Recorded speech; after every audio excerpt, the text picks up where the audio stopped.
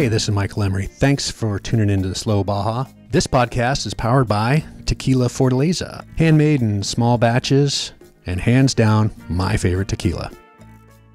Hey, I want to tell you about your new must-have accessory for your next Baja trip. Benchmark Maps has released a beautiful, beautiful Baja California Road and Recreation Atlas. It's a 72-page large format book of detailed maps and recreation guides that makes the perfect planning tool for exploring Baja. Pick yours up at benchmarkmaps.com.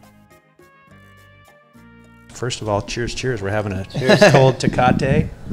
Javier, thank you. You were going to say cheers with the mic. Yeah, I was going to put the microphone. We had some great tacos at Taconazo. Is that how you say it? Yeah, Taconazo. Yeah. Taconazo. Hey, before we get too far, let's just go around here, introduce ourselves. Looks like mic levels are good. It's Slow Baja. I'm in Tijuana, and I'm with Javier and Polo, and we're going to introduce them. They're going to introduce themselves. We're going to talk about their Baja Adventures, and I'm delighted to be here. So take it away, Javier.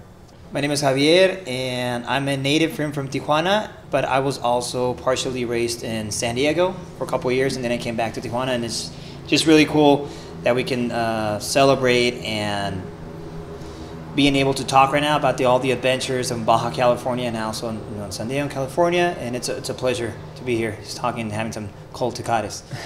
Polo, say hello. So, hey, hello guys, how's it going? My name is Leopoldo. I was born and raised in Tijuana, and since a kid I have always been passionate and identified with the Baja Peninsula.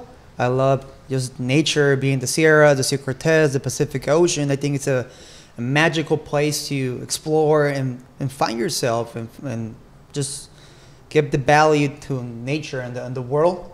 And I'm super glad you came down here. Thank you very much. Thank you for coming down here to our city. And I'm pretty glad to know people that have had like explored Baja Peninsula in a more pristine way. I think I'm pretty jealous, really.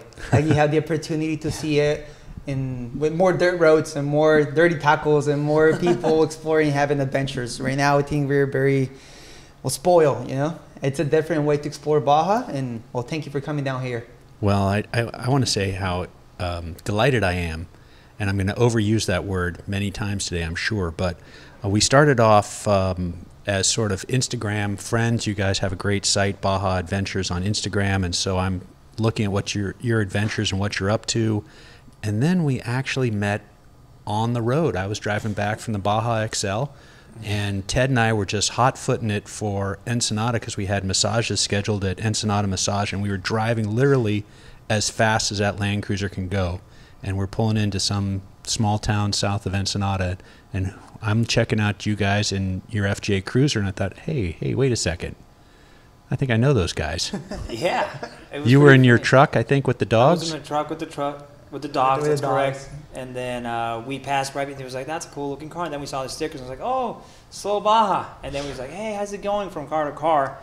I guess we were in, what's it in Mañadero? We were passing through Mañadero in the southern area of Ensenada. Mm-hmm. So a quick exchange of hellos and stickers and whatnot, and I was delighted to see the Slow Baja stickers made it on your truck, so that that's impressive, Polo. But today we're trying to find a time to come down and have an adventure with you, and I just couldn't pull it off. But today the adventure was tacos. And can you tell me about this taco shop? Because it was excellent. Taconazo, it's a pretty good place to just go sit down. It's clean and they have a good taste, I guess. And usually the locations are pretty easy to access as well. Yeah. Sometimes the parking is kind of hard, but at the same time, service is good, it's fast, tacos are good. And like you were talking about tacos of Frank, those are amazing, but sometimes it's just a hassle to get there. Yeah. Just for the, to get in, having the tacos, and then. These tacos, they don't have stickers because we're in Tijuana, but they're pretty good. Really. Because I was saying, like, if you want to get a good place in Baja and you just want to find out if it's a good place or not, you definitely just need to see if they have stickers. Well, this one doesn't have stickers, but they have 4 places in the city, and they're pretty good, really. So how would you explain the Tijuana style of tacos or the Baja style of tacos? Because it's different here. It is different. And they're the best, definitely. Absolutely. No doubt about it. I don't know if it's the ingredients, the idea of making the tacos, But I mean, you go to other centers of the Republic and there it's just tacos, but even the tortillas, you know, tastes a little bit weird. The We can start with the tortilla. Like, Yeah, first, let's start with the first tortilla. of all, it's the size. It's not like huge. It's not super small. It's a medium and good size for your hand. You know, first of It's all, a hand size taco, like right? they don't have two tortillas. They only have one. And also, the way they cook the asada, which is like the most common one that we get, Uh-huh. they make it's like pretty, not super thin, but it's not thick, you know. It's a good size, and but at the same time, they don't make it like super small squares. It's like medium size, you know. Gives your mouth a little something to work on. Exactly. They put good onion, they put good sauce, avocado. It's not like real avocado. It's guacamole. Yeah. And by the end, they just put beans, which is, well, I like to put beans. Not everyone puts beans, but I love it. It's Gives frijoles, them like an extra frijoles de la olla. They're not refritos. I don't know how you say in English. fried. Fried beans. Not refried beans. Refried. They're pinto beans. I don't know how you call Yes, it. that's a good question. Yeah, We but should probably ask Wikipedia and one of so Google. you mix it up, everything, and well, now you have your Tijuana style taco. Yeah, and that's a thing. It's a thing, and it's a beautiful thing. It's a thing, and I guess it goes all the way down to Yeah. even in Cabos they have a couple of nice tacos. Yes, but I don't know. They put tons of love in these ones. I guess. Yeah, I know, and it's quick, and they like they love to do them, and it's just like here's their taco, and then it's just amazing. And there's people who judge like the avocado, the guacamole they do. Like we have a friend Herman. You remember Herman? He's like, Yeah. oh, I don't like the guacamole there. And I was like, what? What are you talking about? It's delicious. They don't put that much water. Some of those places, Yeah, and, they like put a lot of Central water. Mexico, I have seen they put more water and it's more liquid. Uh-huh. This one is more like pure avocado, and sometimes they put like onion and cilantro, and they mix it up a little bit. A little bit of mayo. I don't know. Wow. And lime, definitely. So, you guys do wilderness adventures, but we're off on a taco tangent now, which I love because this is, you know, there are so many reasons that people come to Baja. I like to talk about all of them, and tacos are certainly one of my real passions. But let's get on to, you guys are young, both under 30, 20, 26 years old. Polo, you're myself. 26. 29, getting there. 29. So tell me about how you guys formed Baja Adventures, and let's get right into what kind of work you guys do. Okay, you want to start? Or you want to do a start? Well, I guess you can start. Go I ahead. can start. Like I was saying to you, like years ago, I started like traveling, basically with my dad and my brothers, my stepbrothers. We used to have like dinghy boats, inflatable boats, like Zodiacs, and we used to go a lot to Gonzaga Bay. That's how I started traveling down here in Baja. And since that moment, like I saw Gonzaga Bay, I remember my dad told him, like, "Are we going where?" Like he said, "We're going to a hotel." And I always love to see like pools and play in the pool. And I asked him, "Is there any pools?" And he told me, "Yeah, there's a huge one." So we got into Alfonsina's resort. we got into the night. You know, it was like a dirt road, like for hours. And I remember we stopped by Cataviña, like in the Hotel Santa Maria. Like this pretty small hotel with like a quick stop where you get your ice cream. Popsicles, you know. And it was getting dark, and after that we drove like an hour after that, and we drove through the dirt road Laguna Chapala to Alfonsina, to Gonzaga Bay. And well, we get there like after a crazy adventure, and well, the sun was rising up, and I just want to go to the pool. And I asked my dad, "Where's the pool?" And he told me, "It's right there." You know, and he pointed me to the Sea of Cortez, the bay. And I was like, okay. It was like my first interaction with the sea, like. And I remember my dad bringing the boat, and we started going to the small bays, like the small beaches, sorry. And it was pretty impressive for me, like really just be in nature and no cell phone. If you want to call, I want to call my mom, and we need to go to the store to get that satellite phone. You know, it was different. You know, just way different than being in the city. So after that, years after that, sorry. I started traveling more with myself, with Javier, with friends, and we just have the idea of like showing people the amazing places Baja has, and like nobody put attention on it. Like they just want. I remember like the first time I saw like people going to the Potato Chip Rock, which is a place in San Diego, a famous hike trail, and people from Tijuana cross the border, make like hours in the line. Drove all the way down to this place, the hiking spot, which is like an hour from the border, and well, they pay in dollars. They invest tons of money and time. And like, why are you going to that place, which is beautiful, but we also have this beautiful place down here. You should give the value to the state and the place you live. So we just start sharing pictures and videos of our adventures, basically. And after that, we start working with Secretary of Tourism and like in campaigns. We got our certifications as a guide, and we start bringing down people in tours to Bay of LA, to Sierra San Pedro Martir, Valle Guadalupe. We start doing more trips for ourselves to recognize the area, locations. And basically that's what we do, like tours and also productions, basically. Like creating content for companies or the same Secretary of Tourism, which is in here in Baja California. Yeah, Javier, to get it right. He did get it right, and it's just, I'm just gonna piggyback from one of his comments. Polo started with the sea. He had a lot of cool adventures with the sea. I started mostly with the off-road type of adventures, and it was always an adventure because my dad had a buggy one time. Then he had a Beetle, but he fixed it as a, off-road Beetle. Was pretty cool. I love that car. It had like a really, really cool roof rack. It was the car was green and it had a jello roof rack. And I remember I used to just jump on it, and it was really cool. So we did like a lot of cool off-road adventures.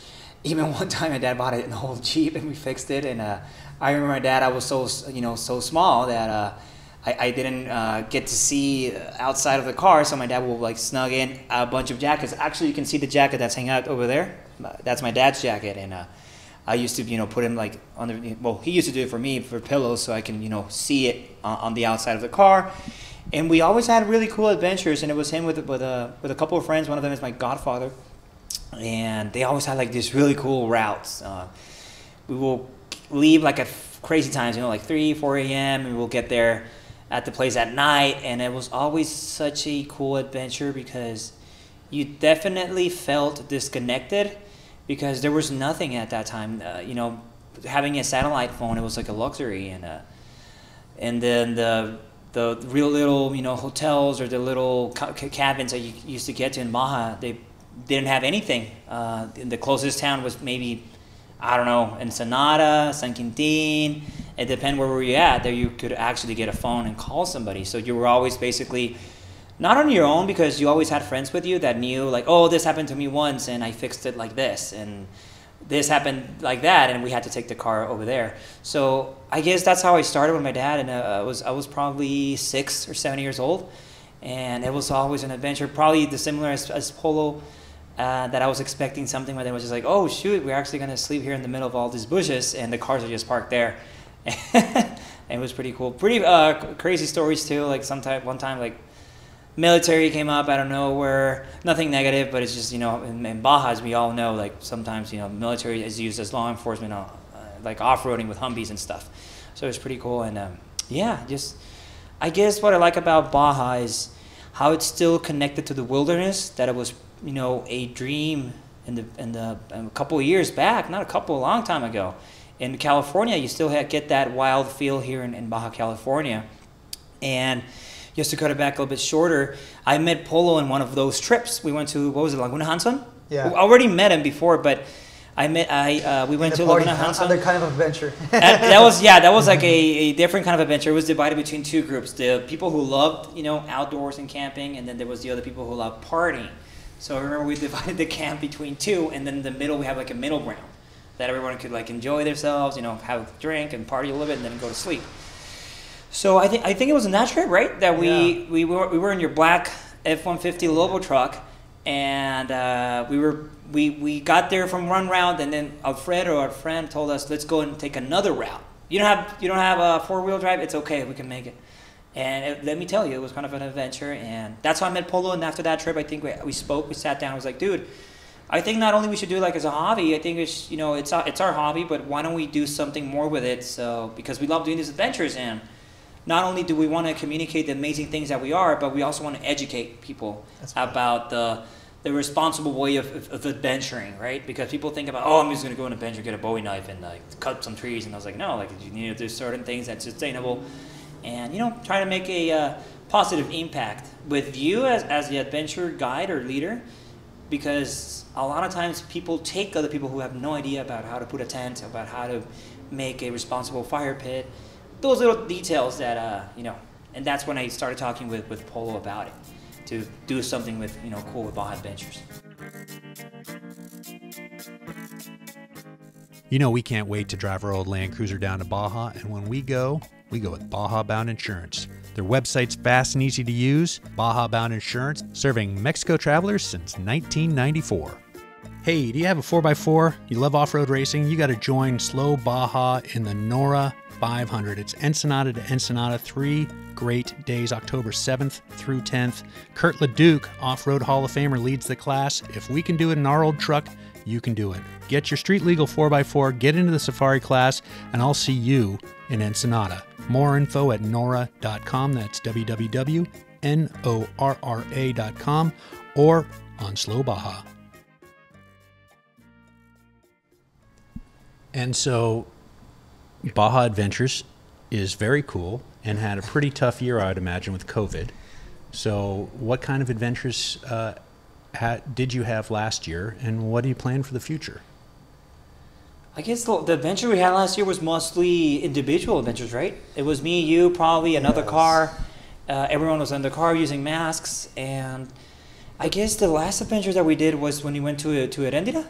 Well, like, no. Like it was like last year's adventures, we didn't make any trips for people, but we worked with Secretary of Tourism. They hire a company that makes films, like movies in general, and they hire us to share them locations. And like I think the position it's called like logistics, like location manager. I think Yeah, is your the word for location it. scouts. Scouting basically. Yeah. So we help them with scoutings for the campaign of this year of Secretary of Tourism.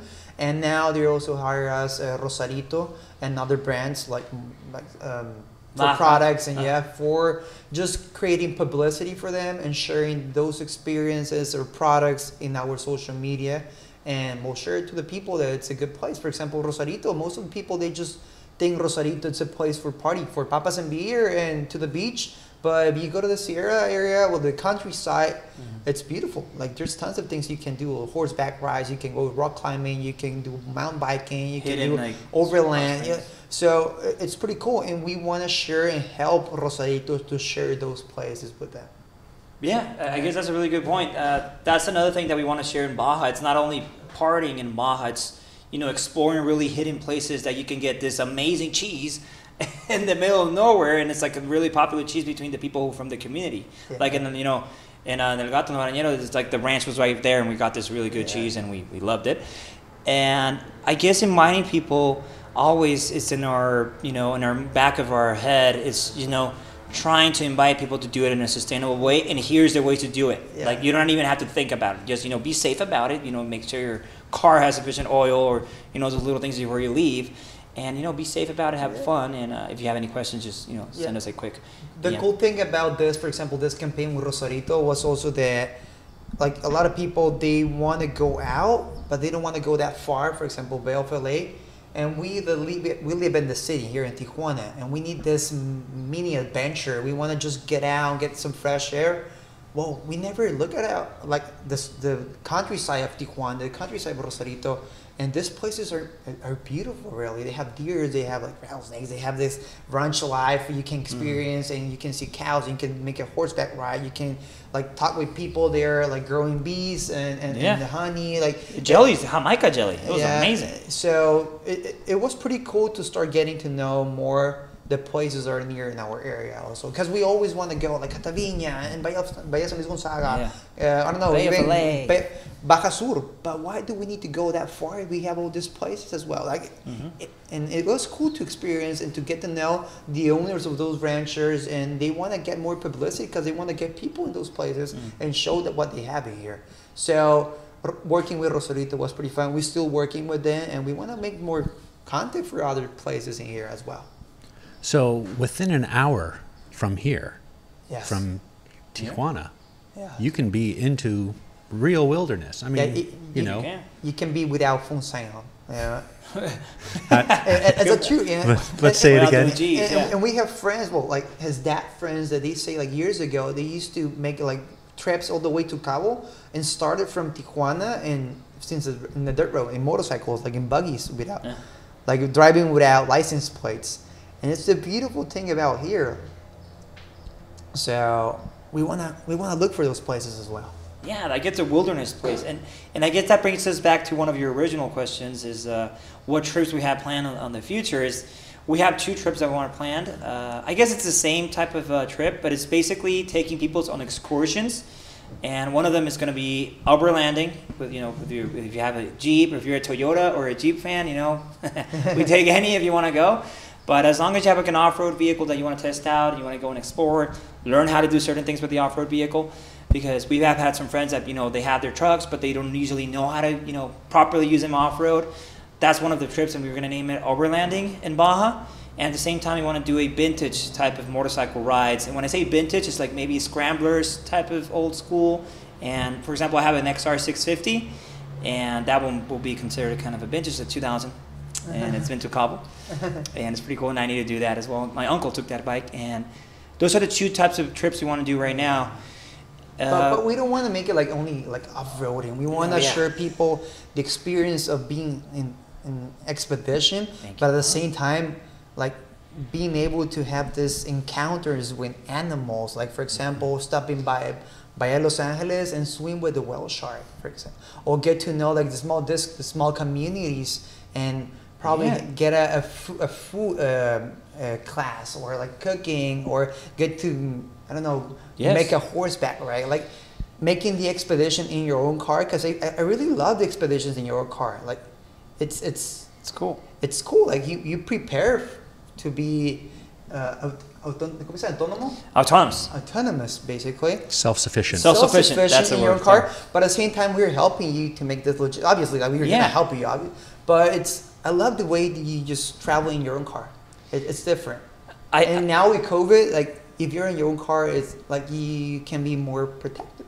I guess what you're trying to mean is you get 2 experiences. Obviously off-roading, but at the same time you get the experience in something that's only to Baja. You go fishing, maybe you get a dorado or something. I don't know. Yeah. You bring it back to the shore, and we have this chef that's just going to teach you how to prepare it in a specific Baja style. Yes. Or if you want to, like if we're in the motorcycle trips and we stop in Guerrero Negro, where you can go and see the gray whales, and that's going to be a double, right? And protect the area that we have, because Baja is well known for being a place to just off-road. And you can, wherever you want, you're going to pass through the dunes, you want to pass through the forest, you want to pass through anywhere, the rivers. You can do it because there's nobody seeing you, watching you. Or even the government is not going to do nothing, really. But it's also like to teach people that we have pristine places, but we need to protect them. And probably can pass through like the off-road trails, but we are not gonna like make a huge impact in those places. We want to give the valley to tread lightly is the way we say it. Okay. You're gonna have low impact, no impact. Exactly. Yeah. That's the idea. You're looking for an opener. Yeah, Javier's bringing the second round of beer. We're getting some Baja Brewing. We've got some locals now. Aguamala. It's got a red IPA, the Mareja Roja. How would you say that? Roja. I need to have one more beer to loosen my tongue. Mareja Roja. And then we have Harry Polanco, another red ale. And then a Baja Brewing Amber Ale. Pelirroja. So let's talk about, let's transition out of the wild and get back into the wilds of Tijuana. The food, beer, crazy scene here. It's good, really. I mean, it's happening. Yes. Right here. What's it like for you, young, good-looking guys like you, going out in Tijuana? I mean, does it feel like it's opening up finally after a year? Yes, it's definitely opening up. I saw people in restaurants without masks. The staff is wearing masks, so it's just like San Francisco now here. I read recently that all adults have been vaccinated here. So if that is vaccines. Yeah, if that is indeed true, that's fabulous. What's it feeling like? Well, it's weird, I think it's in general, all parts of the world must have this same feeling. But just being able to be back outside is good, really. But at the same time, I don't know, COVID COVID hit us, you know. COVID Yeah, it hit you hard. Tijuana. Yeah. Well, besides Tijuana in general, it's a place where we get people from all around the world, really. A lot of people get here from central Mexico, from southern Latin America, to cross the border to get this dream job, dream opportunity. Well, now being able to be back outside, it's weird. I don't know. I love it. I love being outside, but I prefer still being outside in nature, you know? Polo's not vaccinated. He's a little worried. I don't really. We're already vaccinated here. His so. Dad's a doctor. His dad's a doctor. So he's good He's to go. worried. But yeah, I guess for me the feeling was mutual. Like I'm not really of a party scene type of person, but I do enjoy the restaurants and the breweries here in Tijuana, and it was kind of a, I don't want to say a shame, but it was kind of hard because there's so many cool restaurants, so many cool breweries that you can go and check out new beers. And I don't know, with COVID, it was like a lot of restrictions, a lot of you can't. And I guess the coolest part is that we were able to go off-roading and on adventures. The only thing is, at the beginning of the pandemic, we were really, I guess, careful in going to other communities because we didn't want to, spread the disease. So we were taking our extreme measures of, using a mask if we were going somewhere else, because early on we investigated that the COVID got, transmitted by air. So we always wore our masks, and there was is it N95 masks? So just to make sure that we weren't doing anything, that would affect the communities. And we actually limited going, to Bahia Los Angeles, to Gonzaga, and we went to really specific places just to camp by ourselves. And if we bought any groceries, it was here in Tijuana. But yeah, I guess going back to the question is, here in Tijuana, I think it's amazing how Baja that we have this really, really, I'm going to use the word cool restaurants, and not only cool looking, but also deliciously made creative plates. And you find this cranberry sauce that it's made with some duck, and you're like, what? That's actually a really creative person, an artist, I guess, chef. And yeah, and we have Valle, Tijuana, Ensenada. The Baja Med food style. Baja Med food style. It's just amazing, good, really. And it really does seem like it's endemic now. It seems like it's deeply rooted. It's here, and it's not. When I used to come to Tijuana when I was back when I was your age, kids. I'd come down here. No, I mean there was so much here that was for Americans, gringos coming in for the day. Yes. And it was cheap drinks and big plates and all that. And it just really strikes me now is that Tijuana's grown up, and it's for the Tijuanense. It's for the people here. Well, that's true. Baja California depends a lot on tourism, right? But now, after COVID, we have had more local tourism, exploring their own state. That's true. Yeah. But the only thing, have you been to Bahia, for example? Yes, I have, but I haven't spent enough time there. Mm-hmm. But what was your impression about that place? Well, I grew up. Yeah, it's good, huh? Good. Sorry. Sorry, we're drinking these red beers. I grew up very near to the Napa Valley, Sonoma Valley, so I've seen the wine boom in California. And when you used to just drive in the 70s, when I would drive to Napa, and there would be lots and lots and lots and lots of open space from where I lived, which was only less than an hour away. And now when you drive, well, this is protected by the land trust, and then there's just vineyards and vineyards and vineyards and wineries and restaurants. And so it's in 30 years, 40 years, it's really grown to be quite crazy, frankly. I mean, so, Napa is a wine Disneyland. It doesn't feel real. It doesn't feel rural. Well, I'm asking you this because I have this same impression of Bahia Guadalupe. So I really love the place. I really love the food. The wine's amazing. But the thing, it's a place right now that is giving more importance to the tourism, so they can use a toilet. The water is more used in the toilet than in the same wine right now. Baja, we don't have water. Right. The water that we get depends from the Colorado River. Yeah. And you're not getting that water. It's getting used before it gets here. We're not getting any kind of water, So I feel right now it's super commercialized, and I love the place. I know I love people coming down here, but I think we're not taking a good route, you know? Well, what's interesting to me, and I'll defer to you, obviously being local and spending much more time there than I have, but what is still interesting to me, whether it's 120 wineries and 160 inns or 160 wineries and 120 inns, whatever that number is, I don't have it right, but it's more than 200 definitely. That's crazy, but there's still dirt roads. And there's still small operations. So not everything is a well-funded, highly advertised commercial operation. So for me, for Slow Baja, I want to go with you guys and find out who's doing the... Oops. Yeah, the Mexican alarm here. Who's doing the interesting wine? You know, whether it's the Herr Telez doing the naked wines or something. What's happening that I'm not seeing? That's what I'm interested in. And so while I agree with you that it's concerning about what's happening and the draw of tourism may not be sustainable. It may already surpass instability now, and there's no chance of sustainability. But before it's ruined completely, I want to spend a couple of good days drinking wine there and checking it out. And I hate to say it that way, but No, I do. I mean, I do. I guess it's just one of the important factors of humanity and the planet. I don't want to get too deep into it, but I do get both sides of the coin that it's a place where the wine is already doing, it's booming, it's tourism, but at the same time you're like, okay, it's impacting the land in it and the surrounding lands because as we said, water is one of the most important elements that we're missing here in California, Baja California.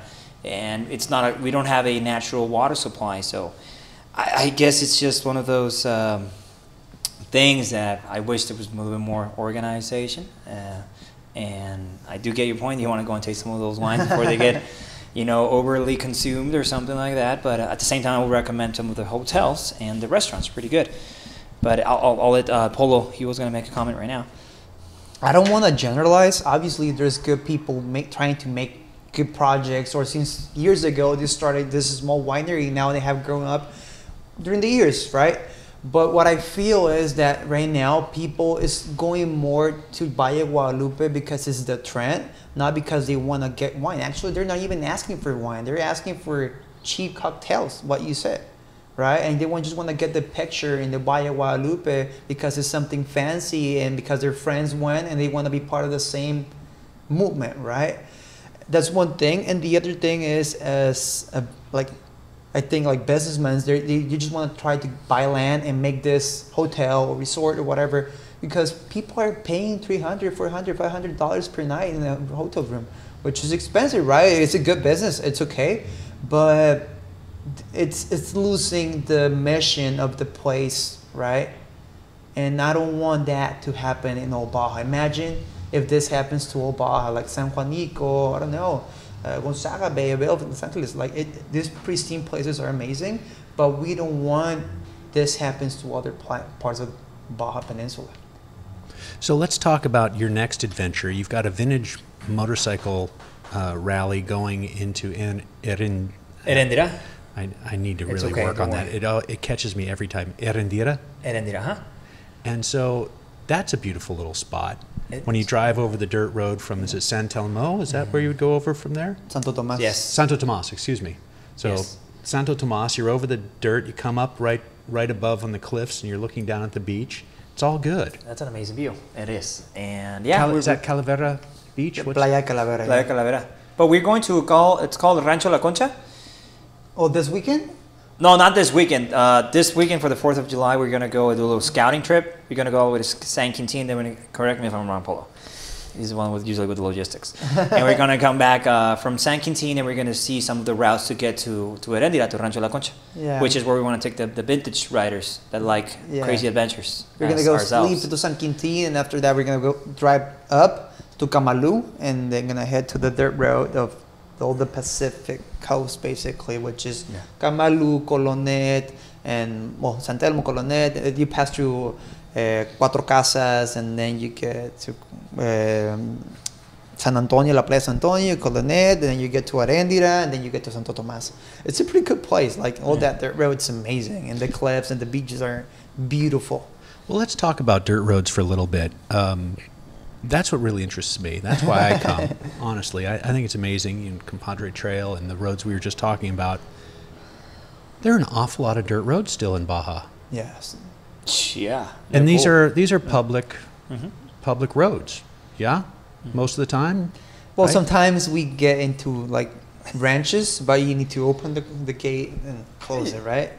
But usually you can get in, but Just being respectful. Exactly. Like if they go and ask, like, who's yours? You're like, oh, my name is so-and-so, and I'm going to, I don't know, Playa, da-da-da. or like, just okay. get 50 pesos, like $3-4, and everything cool, right?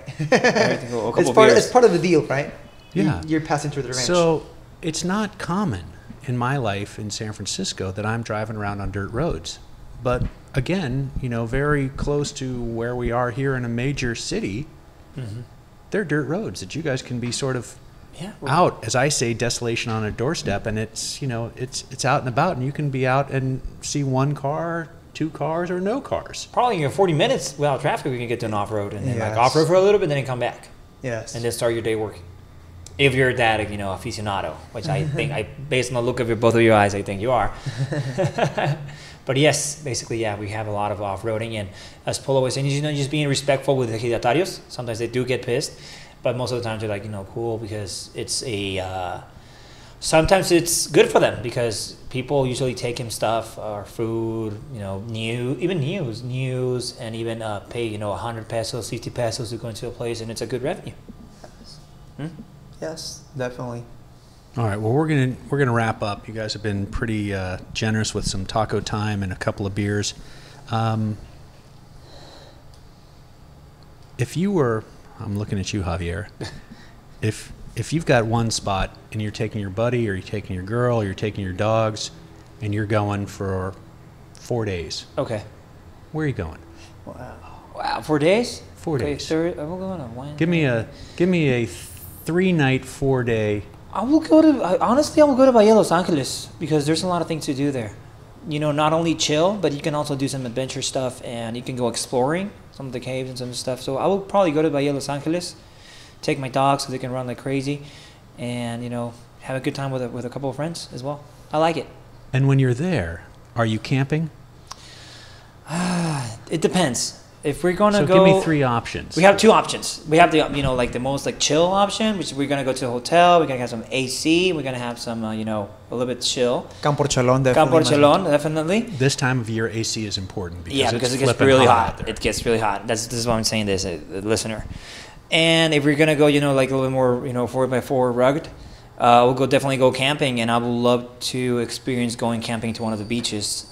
Obviously, you know, leave no trace principles and stuff, and then just organize the logistics so a panguero can go and pick me up on the, you know, the 3rd day, and obviously have all the safety measures, like maybe a satellite phone in case something happens. But those will be my 2 options in Bay of LA. Like either camping, yes, but I will go to one of the beaches, down one of the islands actually, and or even to one of the beaches you can get in the car, or stay at a hotel, and then from the hotel just move around. It can be my center point. And you had mentioned Archelon, so let's talk about that a little bit. It's kind of a cool spot. It's really cool, yeah. It's really cool. I think the people are also amazing, and I think not only cool, but I think the location is perfect. So it's cabins, it's camping. Both of them. Both of them. Yeah, you can no, I mean, you can I'm take sorry, your car I'm saying camping. yes. Oh. There's yes, there's yes, there's yes. Yes. There's all those, yeah. Indeed. So, yeah, I like Campo Chalón. Yeah, when you get there, you get this really cool vibe. It's just been there for a couple of years, you know, many years. And, you know, you see this whole, as Polo was saying at the beginning of this podcast, you see stickers, but instead of, it's like, you see stickers, but you see other things. You say maybe like an old beat up gas tank that's still being used, or you see this old hat, sombrero that's hanging there, and that hat and sombrero has a specific story of who took it there and why they put it there. So, and Campo Chalón has that. And, you know, the people who also Campo Chalón are pretty amazing people, and the location is pretty cool too. You can get, you know, to the town really quick, or you can go to the Gringa. It's like right over there. So it's pretty cool. I like it. And if you can do car camping, or you can do regular camping, or, you know, getting a nice camp. Yeah, cabins and hotels and whatnot. Polo. 3 days, 3 nights, 4 days. Where are you Javi going? already said about Bahia Los Angeles, which I think is a good place. But if you don't want to go that far, I think La Misión is a good place to visit. Really, we just sometimes we go to Ensenada, we go to Bahia Guadalupe. We pass through there, but we never see that place, and it's a beautiful place. Like we have the beach, we have the the estuario. Yeah. We have the like Marty Harriman. She has this horseback rides in Rancho La Pila, which is amazing. You can go hiking, you can go rock climbing, you can do tons of things. Really, you want to go to Bahia, you can go to Bahia. You want to go to Ensenada, it's a place which is in a very strategic location. So, and you don't want to drive that far. You don't want to invest that much time in the road. La Misión is a good place, really. La Misión is just north of Ensenada, right? It's a town which is always being fight between Ensenada and Rosarito. Like half of the town, it's part of Rosarito, and half of it's part of Ensenada. It's weird. But yeah, big beach, estuary. You can do kayaking, you can do surf, you can do horseback riding. You can do everything in that. Like on 4 days, like one day you can do fancy Bahia, another day you can be beach, another day you can be estuario. Other day you can do ranching, another day you can do like chilling, maybe go for a horseback ride. And I think Polo, that's a really good point you're making there. You want to go to Bahia? Let's go to Bahia. It's 30 minutes from us. Like you can go anywhere that place. Oh. Mm-hmm. Well, guys, I really appreciate you spending a little time with me on a Monday. I enjoyed the tacos. I hope we're going to have some fun after we turn the microphones off. And to find you guys, Instagram, it's Baja Adventures. Yeah, where else? The same A of Baja is the same A of Adventure, so it's Baja Adventures. Yeah. Say it again. So Baja Adventures, like we skipped one A basically. We skipped the Adventures A. I gotcha. So, there's not 2 A's in a row. Yeah. You'll find it. Your algorithm will pop you right up. If you like slow Baja, I'm sure if you type in Baja, that second A, if you miss it or type it in, Baja Adventures will pop up. It's full of beautiful pictures of great adventures, and I'm delighted to be here. Javier, anywhere else to find you guys on the internet? BajaAdventures.com. BajaAdventures.com. The same, BajaAdventures.com. Yeah, Baja, drop that second A, Adventures. Mm-hmm. All right, thanks, guys. It's been fun. Thank you. Pleasure. Let's go for a little cheers before we leave. Ching, ching. Ching, ching. So what do you say here when you say cheers? What do you say? Salud. Salud. Salud. O para arriba, para abajo, like the whole chimichanga of it. It's a Monday, so we're chilling. All right, thanks, guys. Slow Baja's wardrobe is provided by Taylor Stitch. Responsibly built for the long haul, Taylor Stitch makes clothes that wear in, not out. Wherever your adventure takes you, Taylor Stitch has you covered. Check them out at taylorstitch.com. Hey, you guys know what to do. Please help us by subscribing, sharing, rating, all that stuff. And if you missed anything, you can find the links in the show notes at slowbaja.com. I'll be back before you know it, and if you want to receive notices on new episodes, please follow Slow Baja on Instagram, Twitter, and Facebook for you old folks.